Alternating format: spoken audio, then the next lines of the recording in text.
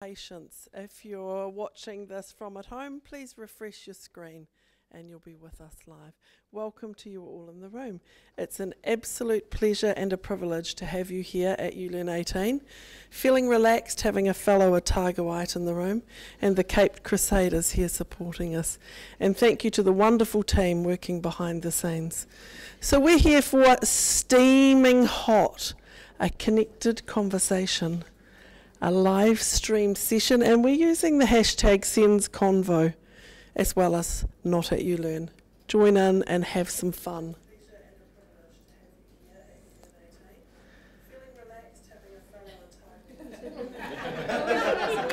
I love that we started with a little bit of fun. Hearing myself once is scary, twice is but it's made me feel kind of relaxed now.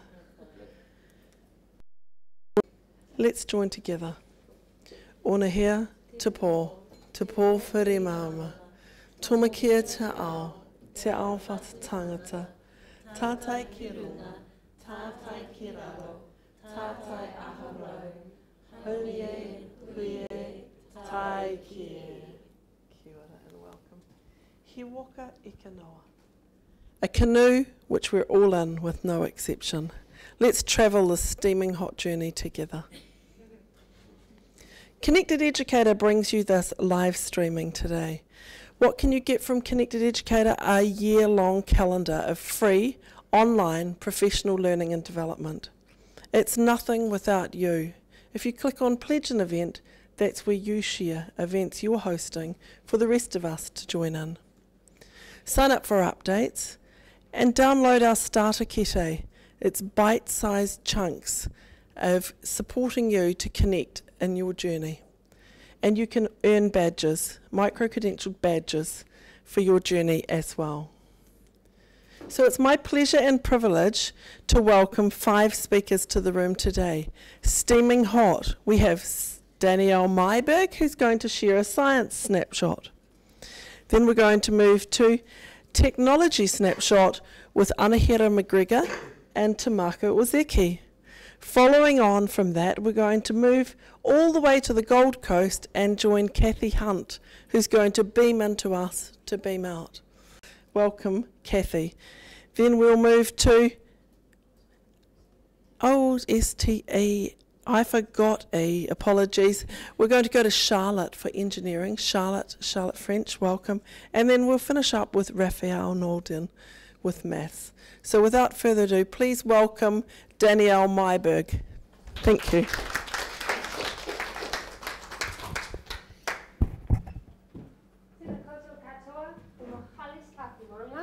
Ko Blut taku awa, no Afrika ki te tonga oho, engari Aotearoa taku kainga I naine. Ko Danielle Myberg aho, tēnā koutou. Good morning still, a little bit of morning left. Good morning everybody, my name is Danielle.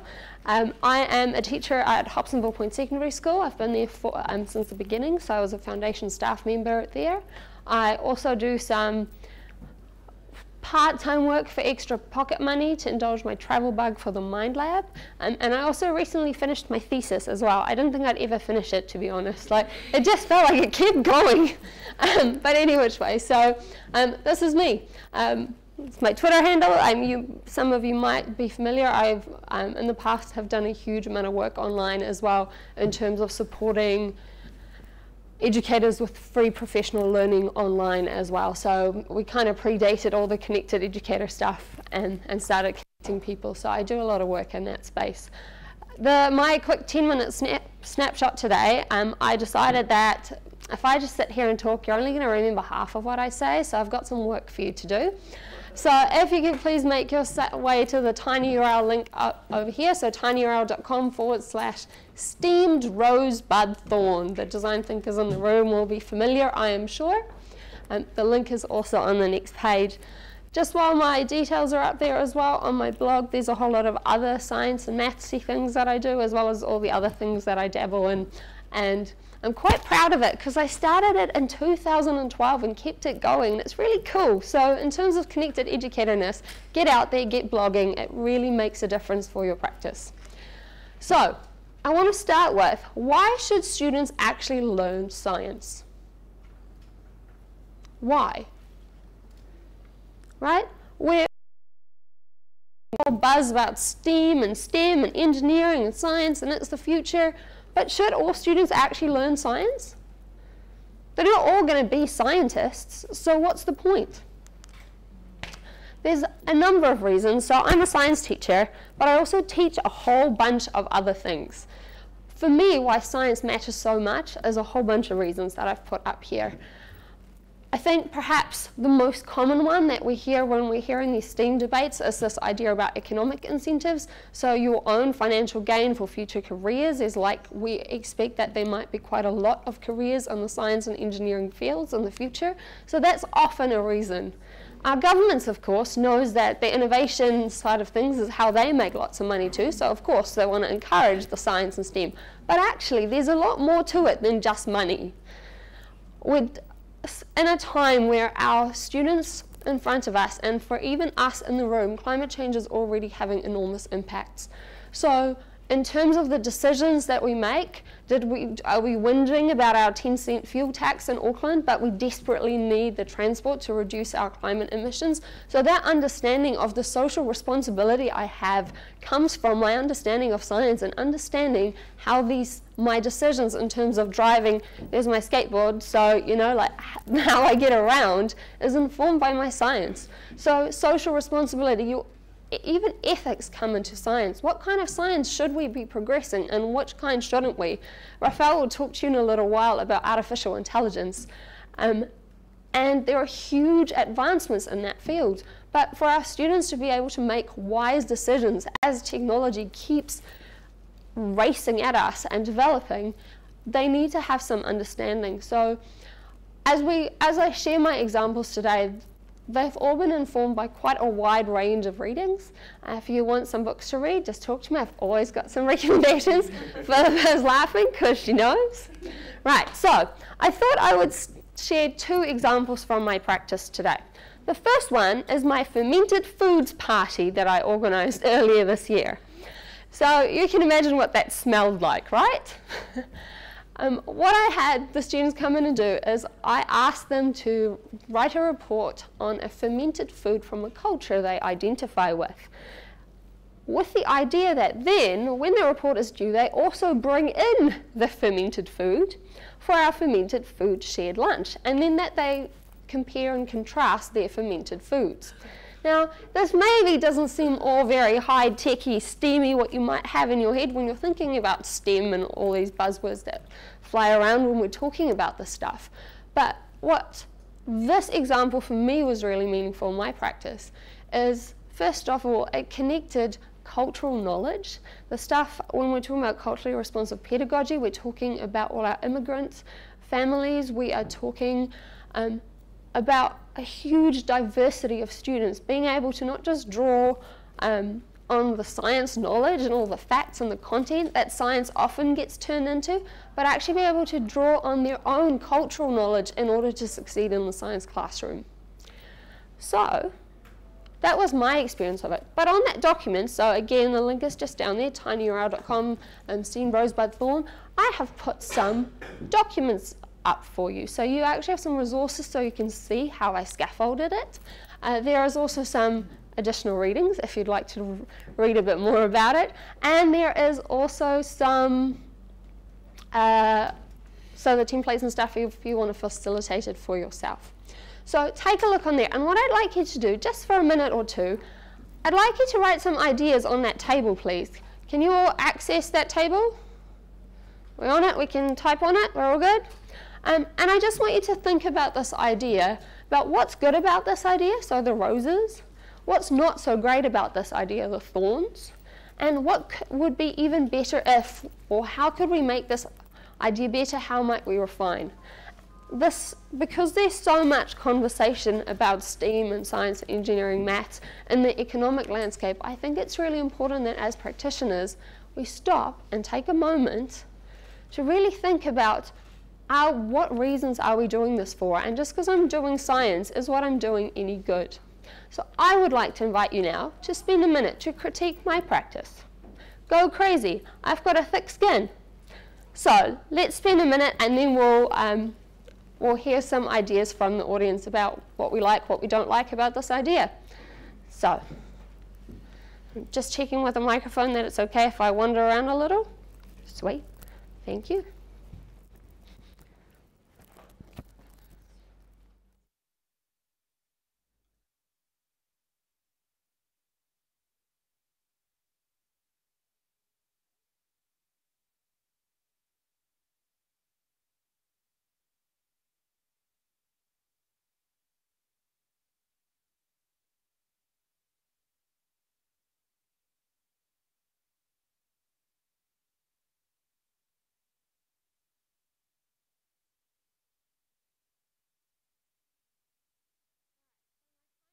This morning, so I'm afraid that's all the time you get, but I want to encourage you to come back to this.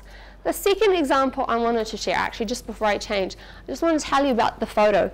That is rewana bread. It's a bread, traditional Māori bread that is made with potatoes. So we use the potatoes as a microbe. Now, the student who made this bread called her grandmother from class, who told her about a food from her cultural heritage, and then she organised to go and bake it with her grandma, so this cultural knowledge was passed on. Later in the students' feedback about this My Crazy Fermented Foods party, lots of them talked about how they found it really powerful connecting with their own heritage, and that as a result they had much greater feelings of reciprocal learning, of feeling really connected, and the knowledge, the science knowledge, being meaningful and relevant to them. So this is my other example I want to share in my last minute today. So again, if you scroll down, there's a rosebud thorn, so you can go in and say what you like about it, say what you don't like about it, how it could be even better. In this example, what I did, as I was actually the maths teacher in this course, so a maths and science teacher, we worked together and had the students design a card game to teach primary school students about climate change. They used the design thinking process to do that, so they went and interviewed the primary school students, found out what they knew about climate change, what they didn't know, found out what kind of games they liked. They then made prototypes and tested them, and we used algebra to model the game, because of course you have to make sure that there's enough variation in the game, you've got enough resources in the game. So, and then eventually at the end of it all, we went back. They played the card game, and out of a class of 50 kids, not a single one turned up without all their resources complete. So even the ones who'd stuffed around for weeks, on that day they turned up laminated, like you would not believe it. It was incredible. And then we went down to the primary school and they played their game with the primary school students, who then wrote them an evaluation, which I of course took into consideration to give them grades. I believe that's my timer. So I want to just finish in saying these are just two really short snapshots from my practice. I don't have the answers. I don't even know if I'm doing it right. But what I do know is that when students come into my class, the science I want to have them walk away with is to be great citizens that can make informed decisions and don't feel like science is this like white lab coat, old white guy kind of image, because lots of our students still experience that. So I want the science to be relevant and meaningful, connected, and for our students to make an emotional connection. And that's what drives me. Like I said, I'm all over Twitter. If you need more, get in touch. Thank you. What a privilege to hear your story, Danielle. So we have about 5 minutes for questions to Danielle while our next presenter is getting ready. Who wants to start the ball rolling?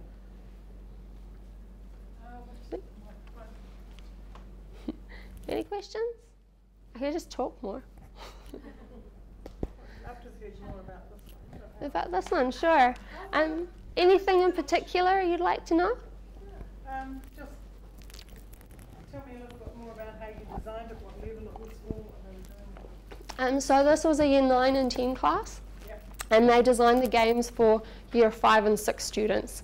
So our, the 5 and 6 students from the primary school just down the road. And we did a little bit of teaching about climate change up front, just a little bit, just so they kind of have a flavour for it. And then most most of the kids did their own research as they developed the game to build up enough knowledge to be able to design the game. And I don't know how familiar you are with the design thinking process. Yeah, so used lots and lots of resources from the Stanford Design School website. So they have a bootleg kit, which is basically a whole manual of how to facilitate the design thinking process, and it's all free. It's incredible. So I drew on that quite a bit and used that to help me facilitate it for the students. So I would do things like, how do you conduct a good interview? I would make up some resources about how to do some modelling with the math. So how do you know that you need that you've got enough cards? So we looked at things like when you play rummy, for example, how many cards do you start with? And usually rummy has a limit of how many players it can have, because if you go over that number, then the variation reduces. So yeah, we looked at some other card games, and then I asked them to think, well, how does this apply to yours? And some of them even ended up in some measurement stuff because they were making hexagons. So their cards were hexagons that like built into a board. So it was, yeah. Ultimately for me, design thinking is a way of getting me out of the way so that the students can get on and do the amazing learning and the problem solving for themselves. So I'm a very big cheerleader for all things design thinking, and I highly recommend working that into our science as well. Everywhere. I've been using it with skateboarding as well, so everywhere I can get it in. Got it. Any other questions? All right, shall we pass over to the next person? Danielle, thank you so much for starting steaming hot with science. Without further ado, and I'll try and get it in right order this time, I'd like to welcome Anahira McGregor and Tamako Ozeki, who'll share a snapshot around technology, and I believe you're in for a treat, as this might be a bilingual conversation.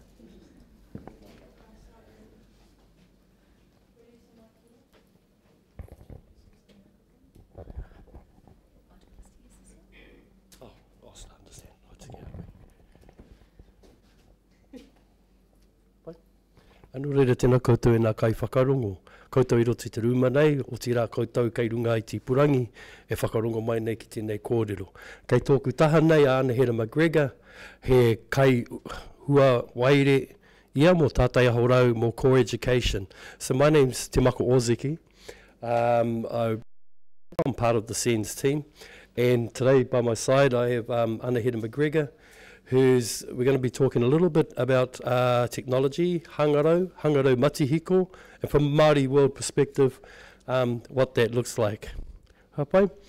Nō reira, pātai tuatahi ki a koe. He ha tēnei mea te mea hangaro ki a koe, te mea hangaro matihiko ki a koe. So what does this explain to us really, your views on what technology is and what digital technology is? Over here. Tātou kei te ao matihiko e aramai nei e mihi ana ki a tātou katoa.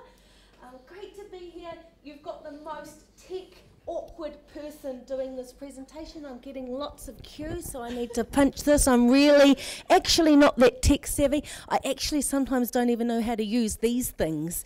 But my passion is culturally responsive practice and seeing and promoting te ao Māori and all that we do in education. The focus is talking about hangaro or technology, coding, algorithms. We've been doing them since way back in the rā. So digital technology, for those of you that don't know, hangaro it literally means technology. Mati hiko, your mati are your fingers, and hiko means electric or digital. So it's just beautiful, the simplicity. So I guess when we're thinking about hangaro, I want to firstly acknowledge our amazing tupuna that once were coders, that were just simply incredible at adapting to the environment around them.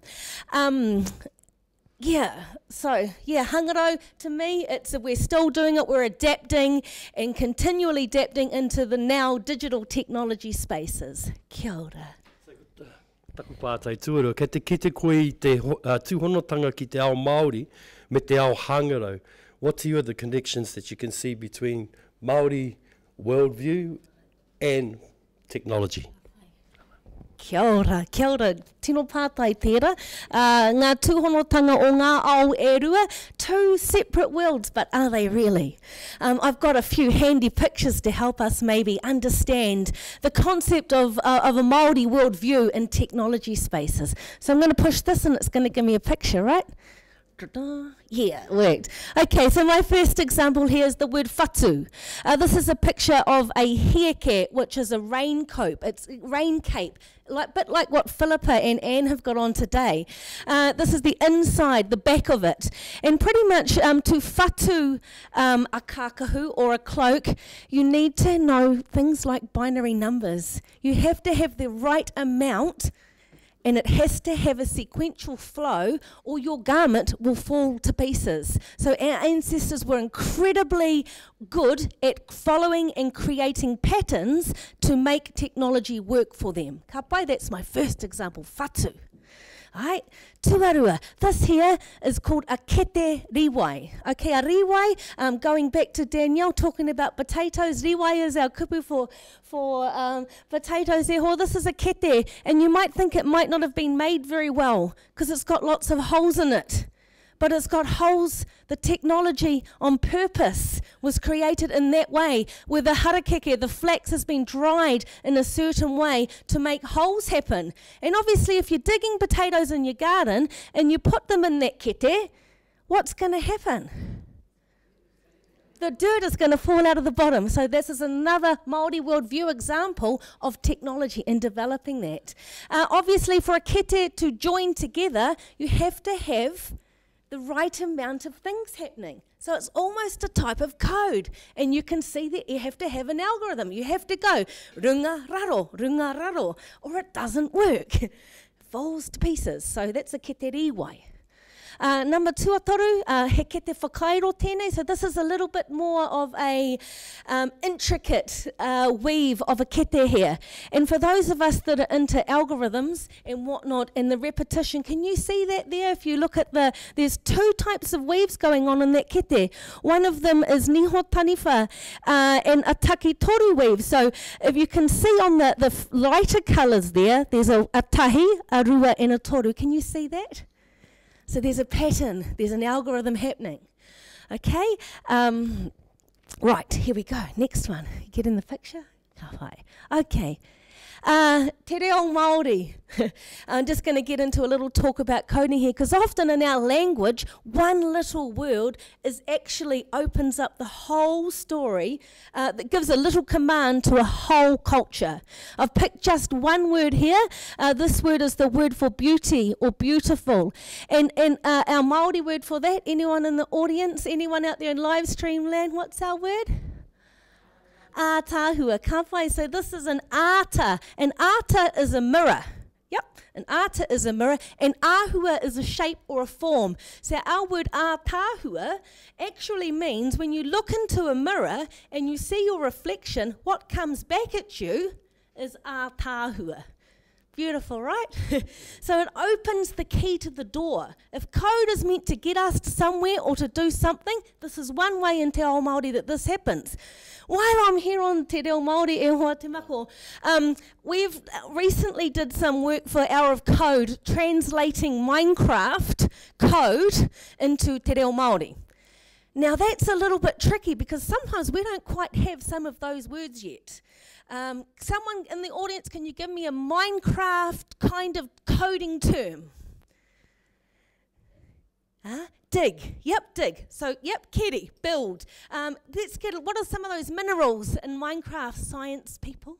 Can you help me out? Programmers, what do it look like? So, the ore. What is the Māori word for ore? Does anyone know? Okay, neither did I. We had to create one. Okay, to be able, the language had to adapt. So the technology, the hangaro of our language had to adopt. If we're writing iterative programs, we need the word. What is iterative in Te Reo Māori? What is even a program?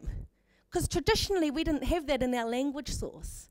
Okay, so we're adapting continually, every day. Our language is a living language. And I'm nearly there. Okay, this one is really extra special, next deep technology in my whakaaro, my thinking. Ko ngā mōtea te a tātou waiata omua, our old songs, our laments, our war songs, our cries when people have died and battles and the stories that we've told are all in our mōteatea. And often there is one line that is a code. I'll give you one example, is from a mōteatea written by a kuia, and she had named out all of these rangatira in her pātere. And it was actually a bit of an utu, because it was saying that she was a woman of great rank, and these were the people that she, okay. You can learn about that for homework. Last one, the waka. So a waka, how did waka get here? A waka, navigation. Wow. No better example of a Māori worldview of technology than that. So kia ora. Ka whai? Ka pai. Hei, kai te kite tāo i tēnei au hangarau matihiko. Me nā pūrere rereke, e whakamahi ana e nā tamariki te kāinga i te kura rānei. Ki a koe he hana mea pai, he hana painga, he hana mea kāri te tino pai, mō tēnei āhuatanga. So, we see today the use of devices by our tamariki at home as well as at school, and with their parents and that. And just what do you see as some of the advantages and perhaps some of the disadvantages of this? Huge advantages. E tahi āhuatanga kaori te tino pai. So huge disadvantages as well. I'm a mum. 4 children. One of my children has ADHD, and obviously having on a device all the time, energy going, neutrons going everywhere. So for us, I go back to a Māori worldview as well about everything is done in unison. There's a whakatauki, a little proverb called e raka te maui, te matau, e raka te maui. So 2 have to go together. So for me, if he's having a device over here of our children, any child, the 2 can work together if there's balance. So we see balance all the time in our kapahaka, over here and over here. Everything kind of mirrors. Tapu, noa. What else have we got? Tāne, wahine. We're balanced. We think about balance often. So for me, balance is important. You're going to play, yes, son, you can play on Fortnite for an hour, then you're going to go outside and play, and no more Fortnite. So it's about balance. I don't want to deny him, but I want to empower him to use it as an amazing tool that it is. And te ahu nei kua kapi te wahanga ki au, kua rongo I te pere, mena he pātai, o ka tukunātu ki taku beautiful host, my beautiful, the beautiful te mako. Thank you, kia ora tātou. Thank you. Questions? So if there's any questions for Anahira, we've got a bit of time here to ask some questions.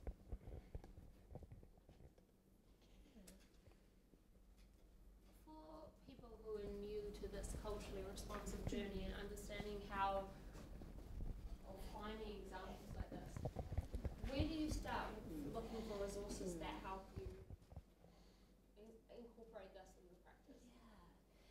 Probably, so when we're doing a lot of culturally responsive work, we always try and promote looking back first. What's been done?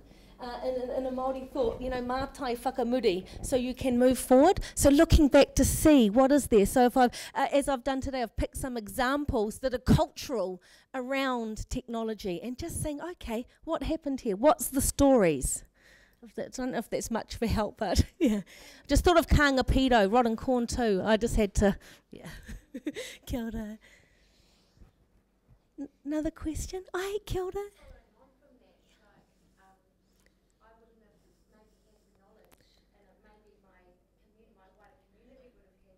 Mm. The type of thing that you've been doing, is that available?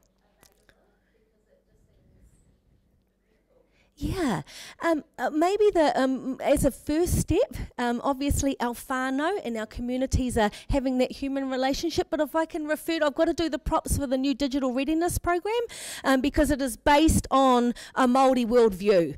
Kia takatu a matihiko is based on the story of Maui and Mahuika. So maybe if you haven't checked out Digital Readiness, please check it out. There's so much rich narrative around culture and tech in that space. Okay? Or ring us, 0800 Anahera. Well, not really, that could be a bit bad. Kia ora. He pātai anō. Kau. Kia ora, Nehera.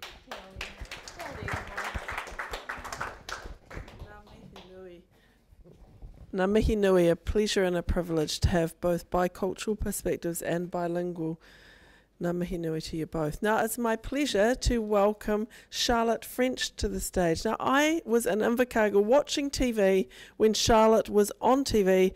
I snapped a photo of the screen, tracked her down, and welcome her here today. Pleasure and a privilege to welcome Charlotte French. I've got the mic. Fantastic. Thank you. Start the timer so I don't go over time. Oh, good morning, everyone. So, who's got the clicker? Well, it's just over here. So I'll just go to my slides. Here we go. So, yes, I am an engineer. I graduated in 2016 from University of Canterbury with a degree in civil engineering, and I've been practicing as a transport engineer for the last 2 years. And as a part of my job, I'm quite passionate about getting out into the school communities and advocating for engineering and telling the students what we actually do, because there are some misconceptions of who we are and what it takes to be an engineer. So I'd like to tell you a bit about some of my experience with that. So the number one question we get is just, what is an engineer? And unfortunately, a lot of the students, especially the younger ones, think that we look like this. Now, this isn't always the case. Maybe internally we may feel a bit like nerds every now and then, but we're just everyday people.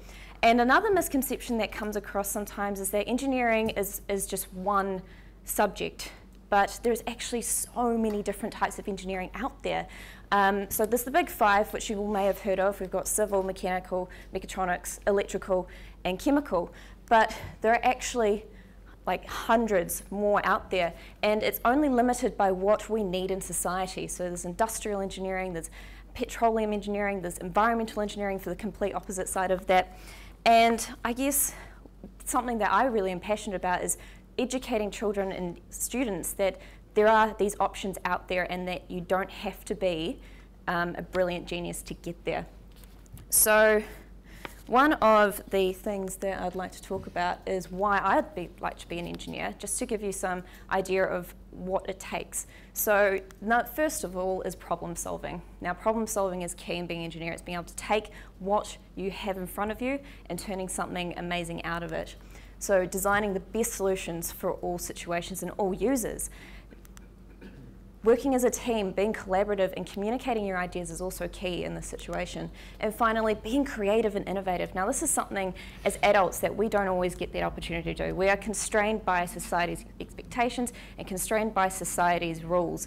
However, I find students are just so creative, I'm sure you can all attest to. Now, I was fortunate enough to go to a school last year in a little country school in Prebleton down in Christchurch, and do a talk about what I do as a transport engineer, so designing roads and designing cycleways, and focused a lot on active travel. Now, active travel is designing for vulnerable road users, so that is cyclists, there's pedestrians, there's wheelchair users, even animals. And I ran a little activity with them that I would like to run with you guys today, a very, very condensed version, of course. Now, for those of you in the room, there were some pieces of paper that I put out on the desks earlier. This is the time that you're going to need those. Hopefully there's enough for everyone. For those of you on the webinar, there will be an image come up hopefully next. There we go. So this is what people here in the room are looking at. Feel free to sketch this up if you're watching over the internet. And I'm going to give you 30 seconds to just come up using your own existing knowledge. I'm not going to give you the full workshop. And come up with a way to make this a safe place for cyclists, pedestrians, wheelchairs in 30 seconds. So starting right now.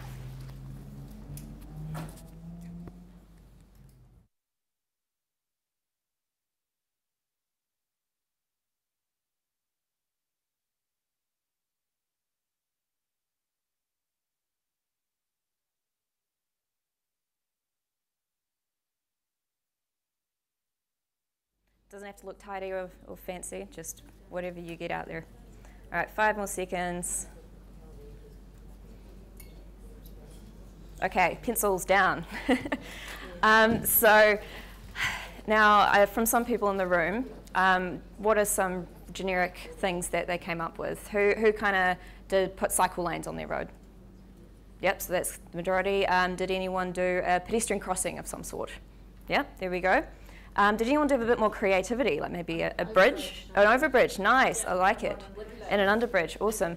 Yes, now we are understanding that overbridges and underbridges, they're quite expensive endeavours. So we are very used to seeing out there in the world those cycleways on the road, maybe even off the road, and those pedestrian facilities. But when I went and spoke to these kids, now I showed them photos of these existing facilities. I showed them these cycleways that are going in Christchurch and Auckland, dare I ask, and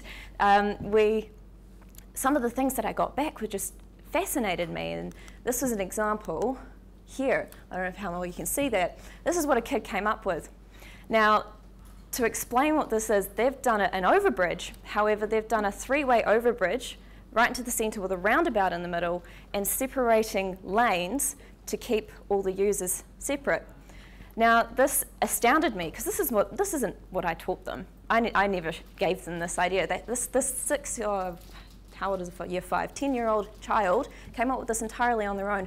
And it is that innovation, it's that awe and passion for making something useful for everyone that really drives me to come speak to these children and connect them with my industry, because it is children like this that will make this place, this world a better place in the future.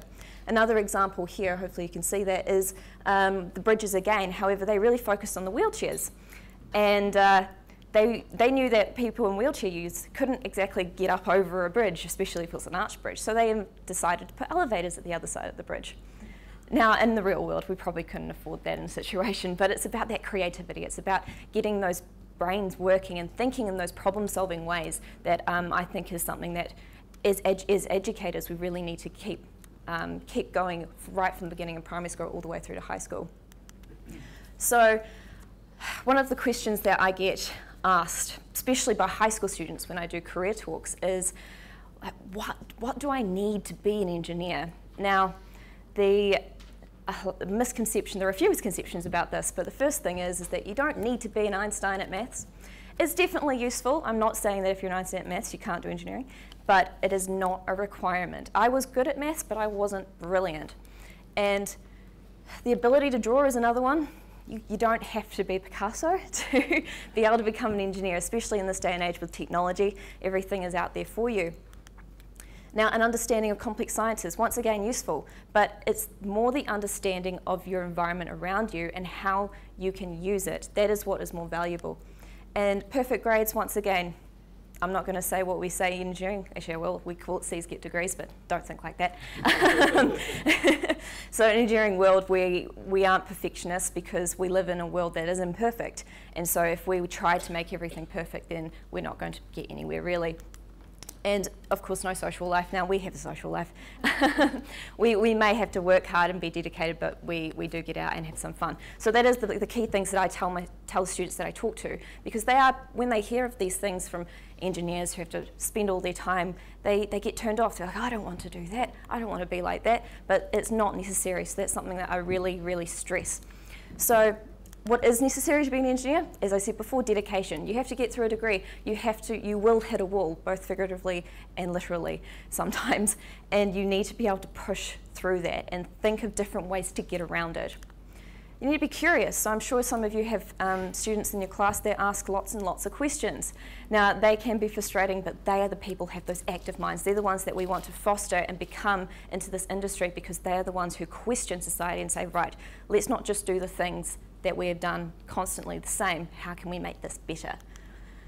Innovative, as we've said many times before, and as you've seen with those examples, creativity is a complete necessity in engineering. And then communication, so it's not very useful to have all these creative thoughts and then not be able to tell people about them. So being an engineer is also about expressing those ideas in a way that everyone, not just other engineers, can understand. And then finally, problem solving, once again, because it's such an important part of engineering. Oh, and passion. of course, passion. Passion is the last point there, is that without passion, we're not going to be able to turn these children from inquisitive minds into practicing engineers, because they need that passion and that drive to get through. So how can you help is the final part. As educators, you are that point of call. You are that connected to us as an industry. So I went through the school system all the way through to get to where I am today. So I couldn't have got to where I am without people like you. And so the first thing is that I implore you to educate everyone. I'm not talking about just educating the students on what engineering is and what they need, but also educate the parents, because one of the saddest things is that someone did a survey, I can't remember exactly where, but women in engineering is a very difficult thing to get happening sometimes, and one of the reasons why many women don't go into engineering is because their parents think that it's not a good job for them because there's too many men. So educate the parents on also about what engineering is. Highlight the many faces of engineering. There are so many different types of engineering out there, and use activities. Use like an activity I just ran today to show transport engineering, or the fermented foods is another one that Danielle was talking about. That's a type of food engineering, could be equivalated with that. And last but not least, use real engineers, use us. Now we are interested in coming to schools and taking kids out to site and really getting them involved in what engineering is, so they can see what we do and that we don't just sit around behind a desk all day, we actually get out there. So that is something I really would love for you guys to take from this, is that we are out there and we have expos, we have a national body that we like to use, so please use us. So I'm just going to leave you with this quote here. This is what I really think sums up engineering, is that it's not about using the box and thinking out. It's not about thinking outside the box, sorry, because that's what we have artists for, we have creators. It's about looking at the box and thinking, what can we actually do with it to make this world a better place? So thank you.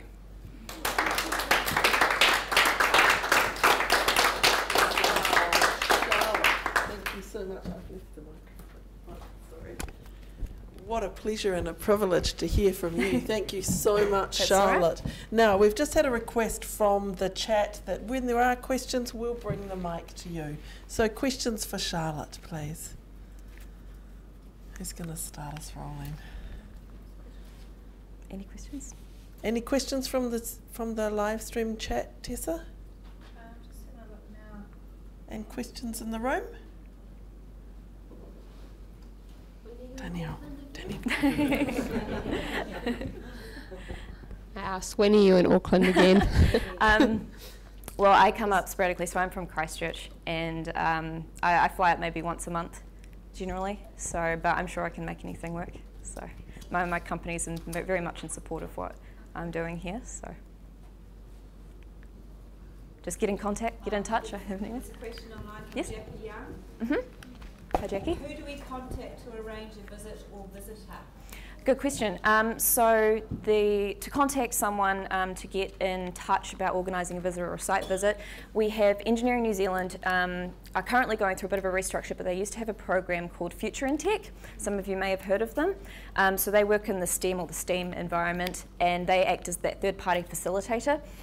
Because they're going through a bit of a restructure, I think this is a little bit on hold, but to be honest, I'm sure if you just contacted a company directly, so there are consultancies out there, they're probably the best to get in touch with. So some names I'll just throw out there is GHD, it's the company I work for, Stantec, Becker, Opus or WSP Opus. So there's lots out there, a quick Google, and just getting in touch with the office itself, they'll pass you on to the right person. That would be my advice there. But once Engineering New Zealand figures out how they're going to put Future in Tech forward further, that will be your first point of call. They're very, very, very useful, and they provide trained facilitators for those purposes.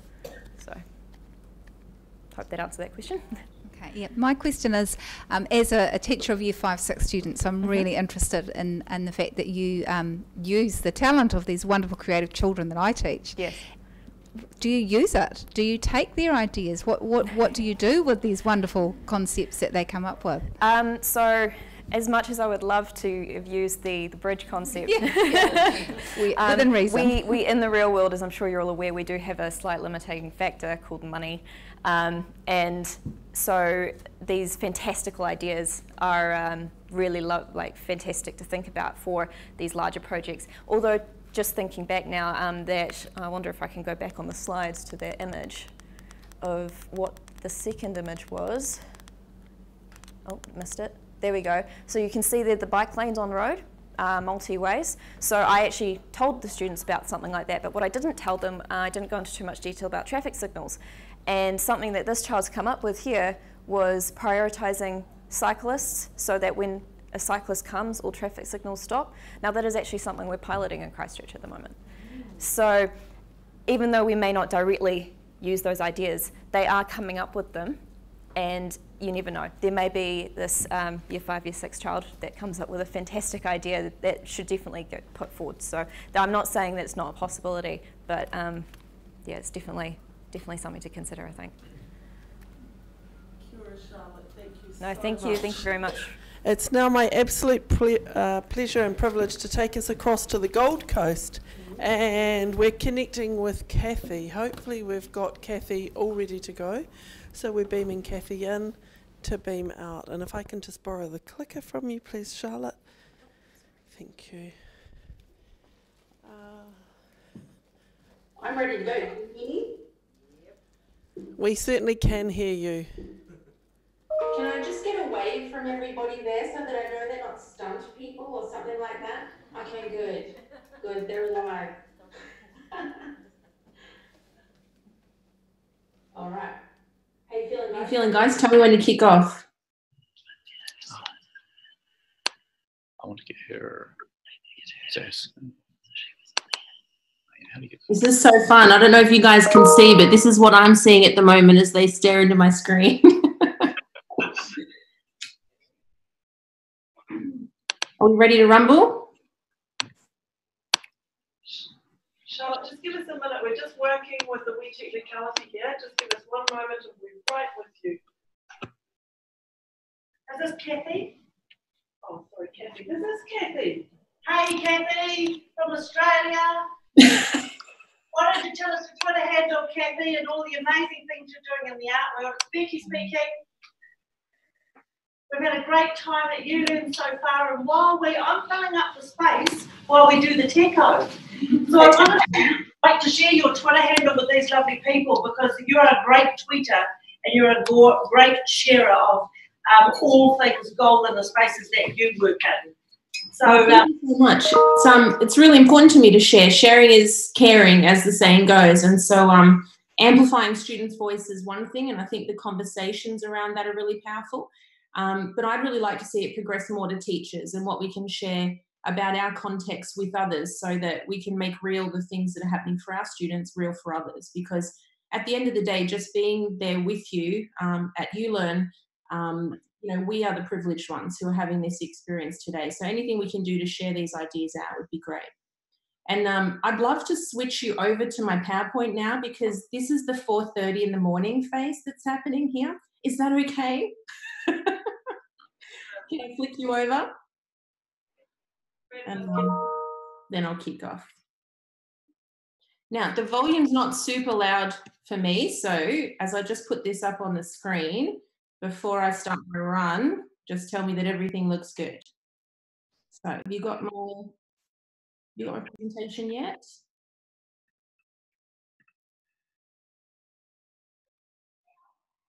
So can you see my slides and not me now? Perfect. So 10 minutes from now, right? That didn't count. It's 10 minutes from now. I've got a lot to talk to you about because in my role at St Hilda's on the Gold Coast, I teach a lot of stuff. I have more classes than just about anybody I've ever met with 4 year 7s and 4 year 8s and a year 9 and a year 10. And I teach them visual arts, design technology and STEAM programs, but actually every day these students teach me more than see it. So I want to show you a lot of stuff. And there's conceptual points, but today is also going to be a focus on lesson seeds and just starting points. So certainly bits of conversations that we can continue later and idea sparks that hopefully will really kind of be powerful points for you to kind of knit together the things that you're doing in your context already with the things that people are doing across Asia and the US, because I'm also very fortunate to be around the world, peeking into lots of different classrooms. So here we go, kicking off. You know, setting the scene with STEM is an interesting one, because this acronym sometimes leads people to arts-rich learning experiences who wouldn't necessarily be part of that dialogue. So that's really nice. And I'm not going to talk about kind of arguing for the A in STEM at the moment, but of course, I wouldn't be here if I didn't think it was a really important thing. So no rubrics or definitions, but let's have a look at the positive premise that arts-rich, cross-curricular ideas can be shared and can actually help all of us to teach artfully. Because it's a really mixed media world that we live in, and so I'm always kind of interested in the way education has been so siloed. For art teachers, really, and artists, it's a mixed media world, and in that way, we're very comfortable with using all kinds of different tools and new ideas. And so kicking off with the camera is often the way that we generate starting points. And so connecting students to their world through the device that they're probably very likely to have in their back pocket is important, because if they're going to be creative or make something, we know that by the time they're in middle school, this is probably the go-to tool. And so it's never too early for us to start to talk about their ability to communicate and what it might look like if they can use skills with confidence in a variety of mediums. So here you're seeing students using their live camera to construct new compositions, and they're zooming and cropping with visual feedback about their decisions coming to them instantly on the screen. And this kind of technology integration is not about getting rid of anything. There's no sort of out with the old and in with the new. We still have the chalk and cardboard and oil painting. But in this image, you're seeing the premise that devices can extend us out of studio practices and push works into something new, a space maybe that sort of wasn't accessible before. And that's what we love to see technology used. When we can't do something in any other way, I think we know that we're probably onto a spot that's going to be interesting. Sometimes it's actually about slowing down and learning to look and to really see. And I think that's important in a world where there's so much dialogue about how students are really moving past things and not seeing things because they're staring into their devices. With slow motion photography like this in the art room, looking at the emerging form in this rising smoke, we can take it into a scientific investigation of the reaction taking place. And we'll see students automatically get their devices out to use the same tool to record a titration and to make ideas visible. The wonder piece here is really important too. Let's have a look how this lens changes the way the students are seeing materials in front of them. Look at this! Oh, where did that? Guys, look! How do you feel about it? I feel this is amazing! I'll pop on to that. Can't you just like get excited in any classroom about that kind of noise? It's the same noise I notice in any subject area where students are excited about something. And this is just the start of a new process, but the play is important here. Artists are really into this concept of play and have been for a long time. It is another word for experimenting for us. And so that wow factor becomes a hook. And again, with technology integration, we really have this fantastic place for the students to get excited about what their devices can allow them to create. And I think that's a pretty powerful kind of way of seeing it in that little clip.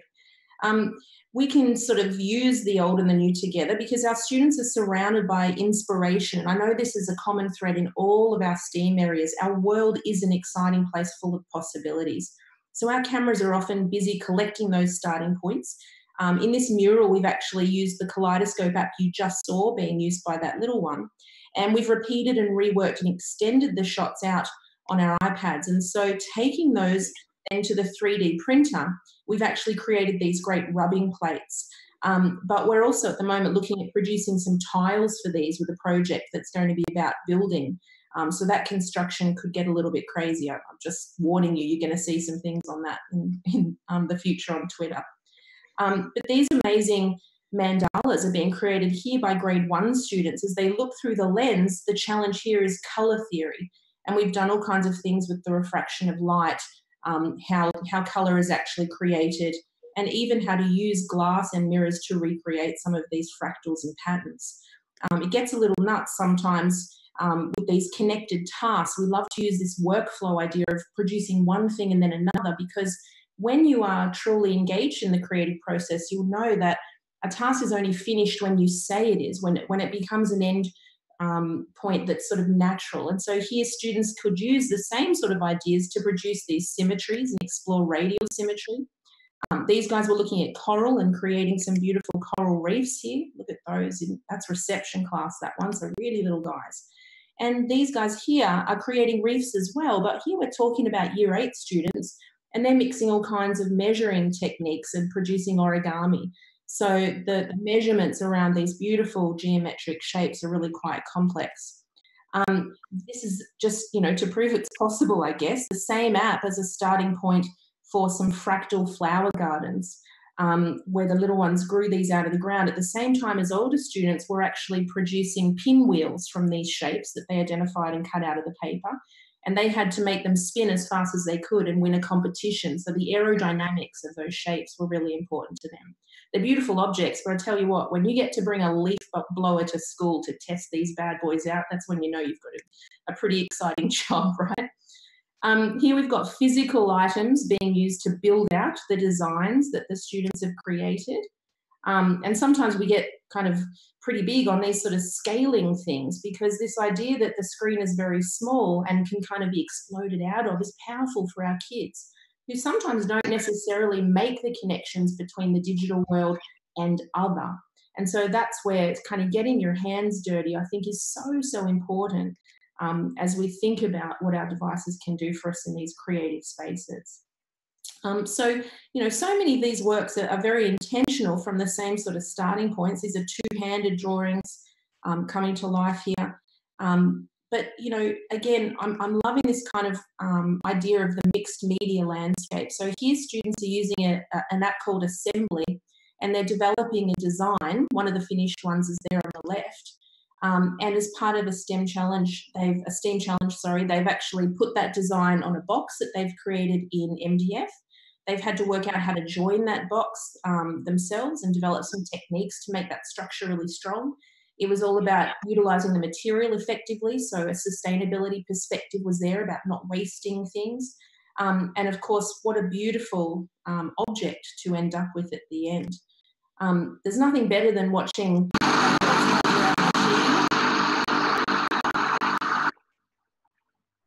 and there's something even special about that noise, which is why I kept it on there. Like, going into a workshop for these guys is incredible. And I think, if I can sort of pass on anything really useful to you today from a theoretical point of view, it would be these next 4 slides.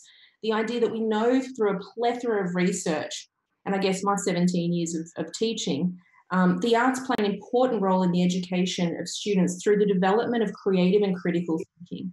We know that engagement in really arts-rich learning environments does increase students' engagement with learning, and that it can also improve the culture of the school. So these are the 3 points: critical and creative thinking, increasing students' engagement with learning, and improving the culture of the educational environment. So when we talk about STEAM, and we also quite often kind of dovetail that in with conversations about 21st century skills and their usefulness for students going forward, I think we could also have a conversation around artists and the skills that they demonstrate in their working environments. Artists demonstrate comfort with ambiguity. They're quite comfortable to not know exactly where they're going or all of the information around a problem. They just know that they have to go through a process to get where they need to be. They have strategies to generate ideas. Artists have strategies to generate ideas. I think this is really important, because so often with our students, we ask them to come up with something without that framework of thinking around it. And in doing so, we kind of leave it to some students to do the heavy lifting who have these strategies innately. And yet we can all practice them, just like flexing our muscles. If we practice our strategies to generate ideas, they will be there when we need them, when it's race day. Artists also, of course, demonstrate curiosity. And isn't this an important one for us to harness with our students in all subjects? And they also have that willingness to play and experiment, as I've mentioned.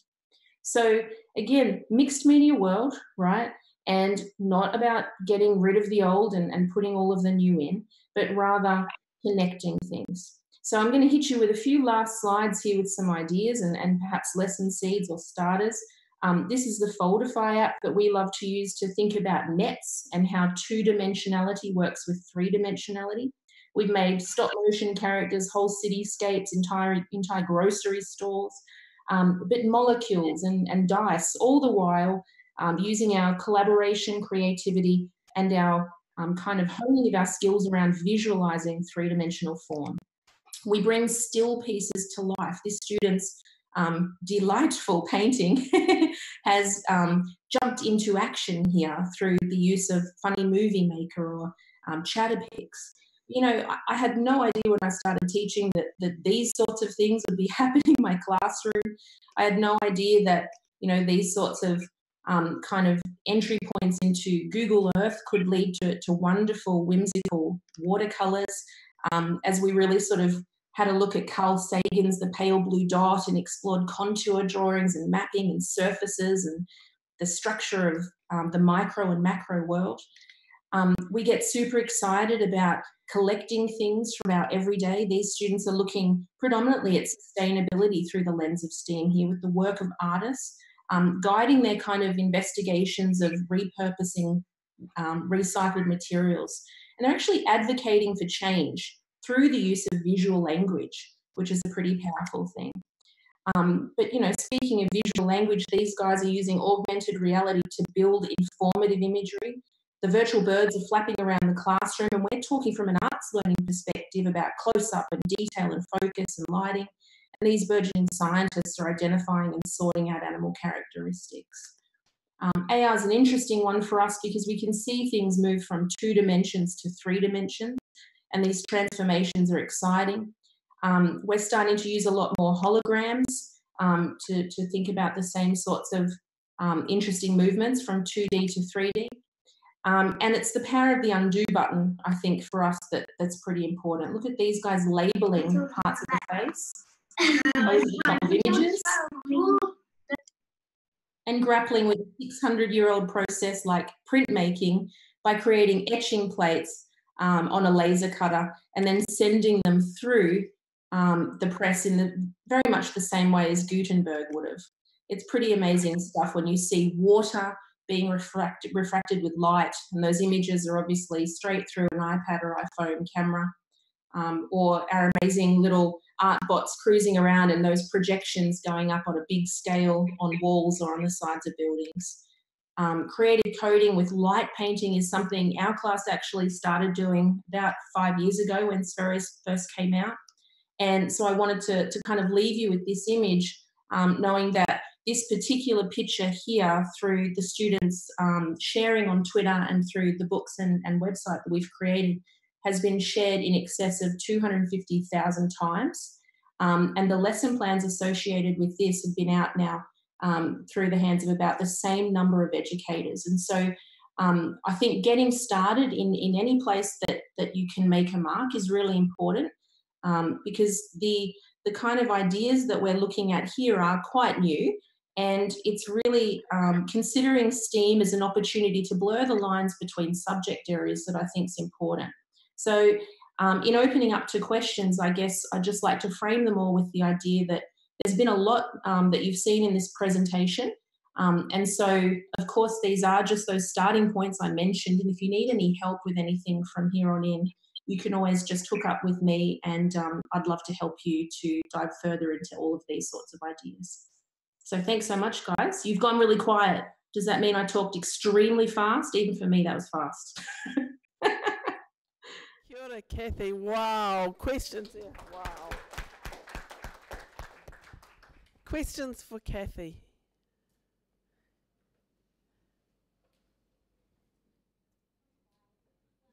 I think just wow, Kathy, you've just wowed us. You've stunned us.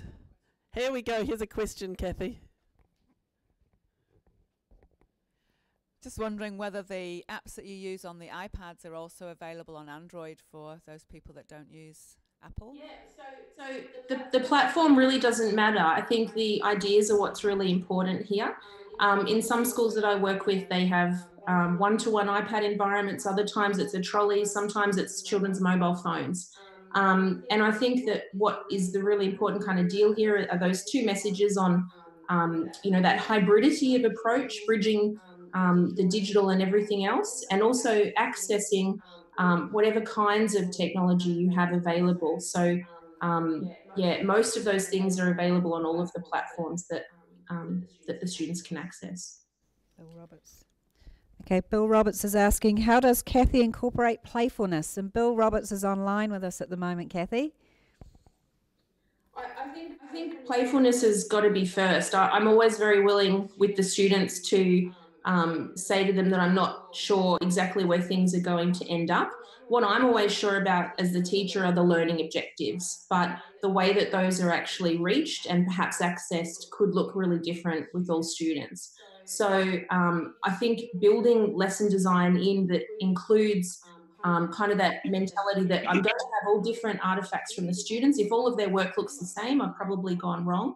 And, you know, having a sense of humour about where it goes from here. The interesting thing is I had no formal technology teaching at all, and yet I would say that the technology piece is a very important part of my professional practice. Students are often the ones who guide me in what is interesting and what's hot right now, and I love to listen to those things. But certainly I also would like to say that I think we try and jam the arts learning into STEAM quite often in a way where we might take photos of artifacts or produce a poster for tasks that are actually predominantly other parts of the STEAM acronym. And so if we, you know, kind of move past having to do all things at all times, some of the fun factor can come back in for particularly the specialist teachers who want to get involved with these sorts of programs. Kia ora, Kathy. Thank you so much. What a pleasure to have you beaming in. Thank you, thank you, thank you. We now have the pleasure of moving to M, the maths word that's had a bit of baggage today. So welcome to the stage, Raphael Nolden. Pleasure to have you here. Thank you. It's a pleasure to be back in New Zealand. I toured yesterday from Vietnam. It's a really to be here.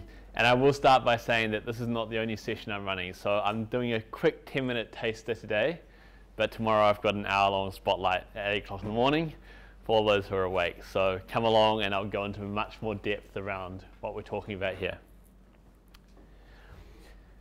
I know we've heard about math teaching this morning for those of you who are here, and I'm clearly not a mathematician. I mean, I could be. I could pull my pants up a bit and everything, but I'm not actually a mathematician.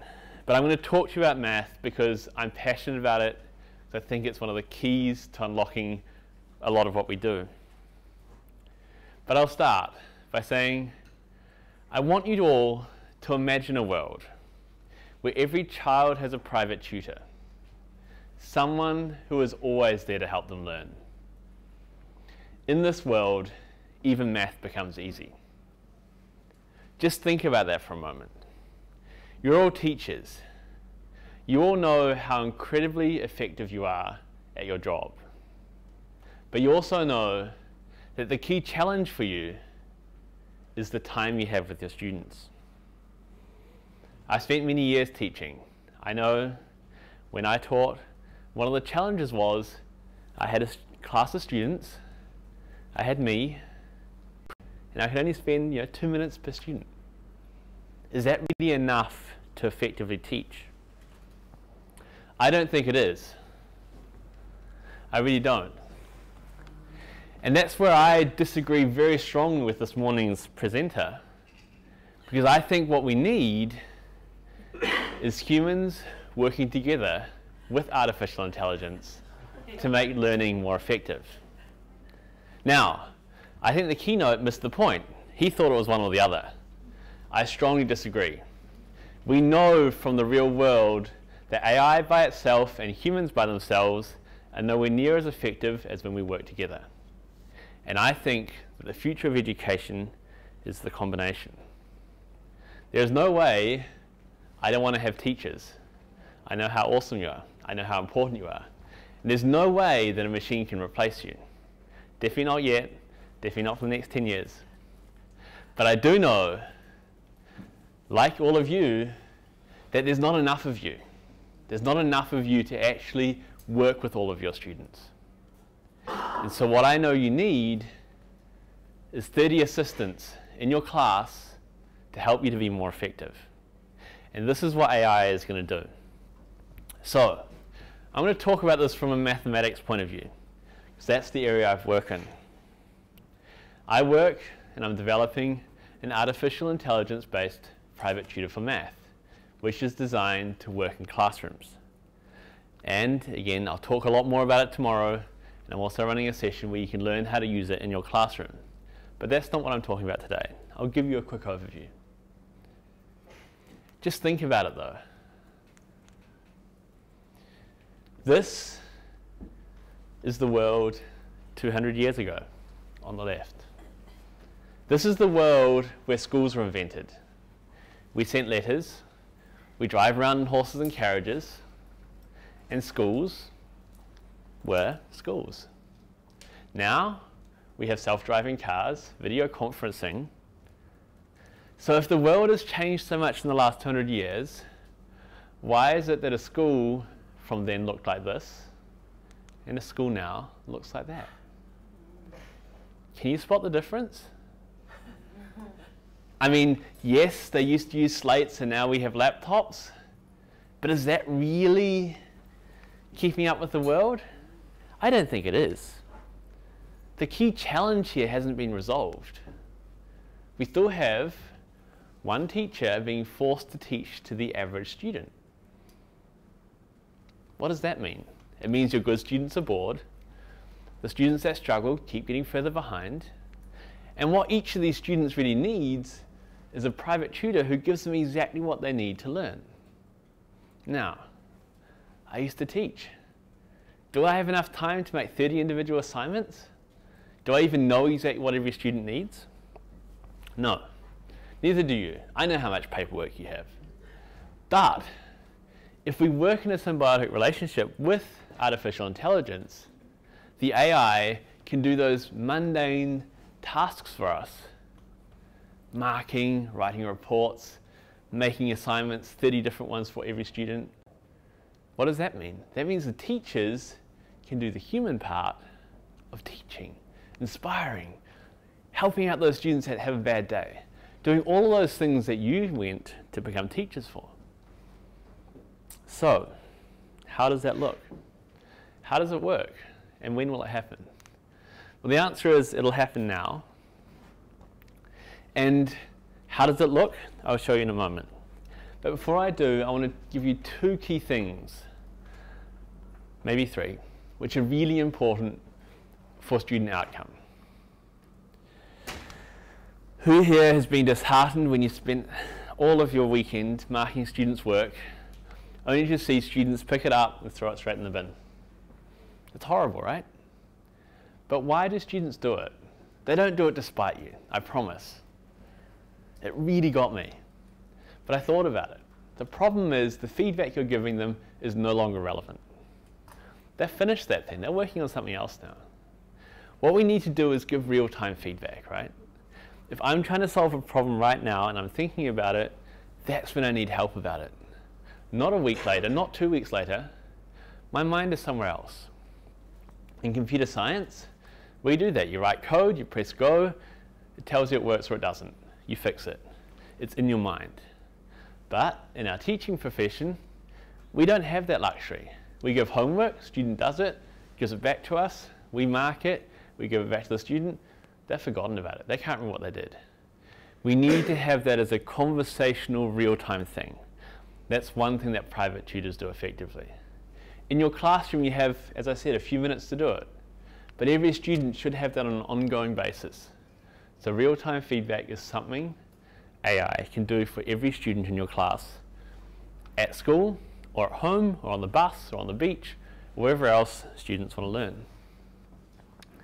The second key thing is, as I said, individualization, right?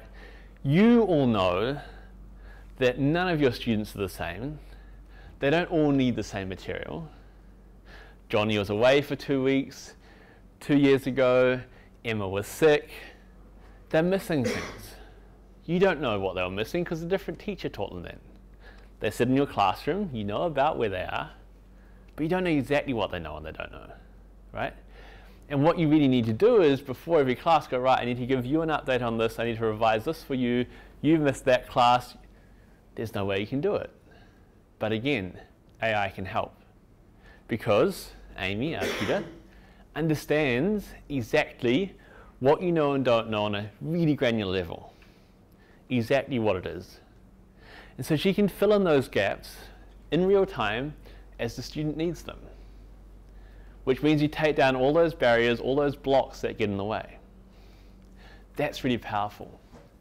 And finally, dynamic teaching, which relates to this.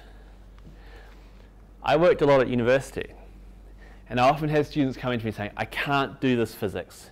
I just don't get it, right? And I sit down with them, 5 minutes later I go, you completely understand the physics, no problems there. You forgot that algebra you should have learnt back in year 10 or 11? Oh, but that's math, that's not physics. Yeah, but they connect, you know? And this conversation happened over and over again. And it's the problem of having that depth of understanding all of the requirements and the hierarchy that you need to understand high-level math. Again, do you have time to figure out what those gaps are? No. That takes a lot of time. Again, the AI does. And one great thing that Amy can do, your student could be working on calculus. If they make the right mistakes, she'll take them right back through algebra, geometry, right back to learning how to add up two numbers, finds that point where the students understand it, and then builds up skill by skill by skill until you're back up there. None of the current systems on the market can do it, but the new AI will make that happen. And it's going online very soon. So, here's a quick snippet of how it looks. As you can see, it's very conversational. Amy gives a question, the student chooses an answer, gets feedback on why they did it wrong, and it's the interactive real-time thing. Okay? And that'll, as I said, the assignments we create dynamically change. Amy identifies a gap, she throws something new in there. She'll throw something in there for revision, just to make sure you keep it fresh. There's no more standard photocopied sheet for every student. It's now, this is my learning outcome. Today, my class learns how to factorize quadratics. Every student does something completely different to get to that outcome. And I don't think any government should put that workload on humans, but AI is there to serve us, and AI will make that possible. And then you have time to become an inspiring teacher and make learning math easy for everyone. Thank you.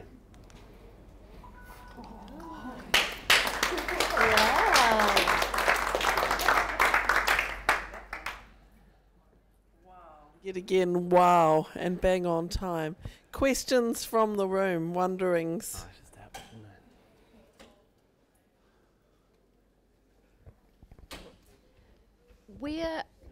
I'm not sure if I understand how the app would specifically know where the gaps are. They would need to know that maybe the history of the student. So are you saying that that needs to follow the student right throughout education, or is it just what they're working on and they extract what the gaps are from exactly what they're working on? So it extracts what the gap are. So if I take back this example, and this is the first time a student's used our system, as soon as you make this mistake, Amy understands what that comes from. Now, to explain how that works is a little bit more than I can do in an hour. I have a team of incredibly clever people who have spent the last 2 years working on that system to make it work. From what we can tell, it is unique in the world. I was actually in Singapore a couple of days ago talking to a math professor there, and he said this is just incredible from a research perspective, let alone the teaching side. So he can't wait to actually start using it for his sort of research side. So the technology behind this capability to actually understand not just, yes, it's wrong, but why is big. And I can't really explain that to you now, but it's really important, and it is significant in how it works. So what we basically do is we understand math like a human does. We have the whole understanding of all the connectedness, and then we map the student onto that, and so we can start being effective from the first use. Kia ora, Raphael. That was awesome. Look, one question online from Tony Kens. Where do I sign up? How much does it cost? Awesome. So you can see the website up there. I don't know why there's a P randomly, but amy.app. So this P should be on the end there. It's www.amy.app with a double P. I don't know why it's done that. That's our website, so you can have a look at it there. Right now we've got some content on there for the primary school kind of market, and for now that's free to use. Go a lot of high school stuff with them as a partnership, and we'll probably do an announcement of that in about a month. So just keep your eyes open. We'll announce.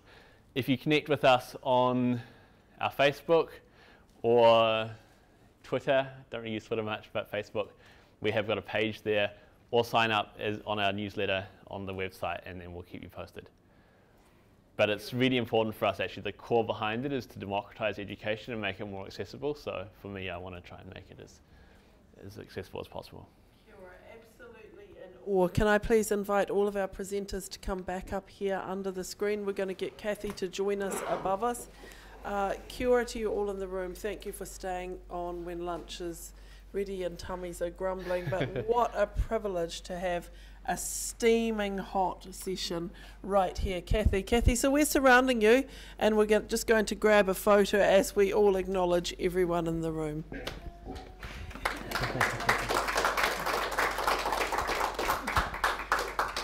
Ngā mihi nui, steaming hot presenters.